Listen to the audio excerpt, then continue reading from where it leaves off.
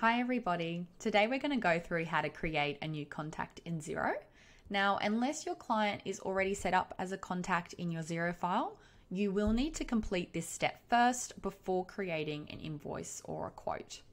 So you have two options on how to create a new contact. You can either click on the contact tab up here and then go into all contacts and then new contact. However, I do find this page is probably best to view or edit all your existing contacts. Whenever I'm creating anything new in Xero, I like to click on this create new shortcut here, which looks like a plus symbol. So I'd click on that and then I'd find contact.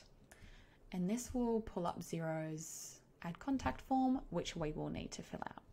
So you can go into a lot of great detail here if you wish, such as putting in, say, a website or an ABN. You could even put in financial details if you have them. But for today's example, I'm just going to show you the bare essentials you'd require.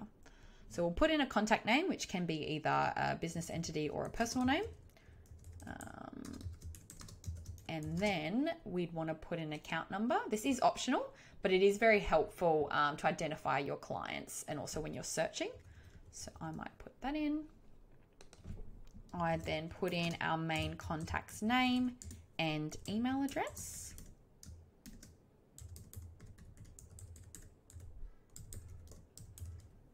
And then I'd put in a phone number for them as well. So I'd also want to make sure I'm putting in an address for our contacts. If they are within Australia, you can start typing in here and Xero will prompt you with an address. However, if you're having difficulty locating your address, perhaps there's a unit number and it's not picking it up, or it is outside of Australia, you just click on this button here, enter address manually, and fill that out. But for today, we'll just select this address here. It will prompt me to confirm all those details are correct. If it's the same as the delivery address, keep this ticked, otherwise untick it. It will ask for a second address. I'm going to add that. And once I'm satisfied that all these details are right, I'm going to click Save and Close. So Xero will then automatically pull up that contacts file.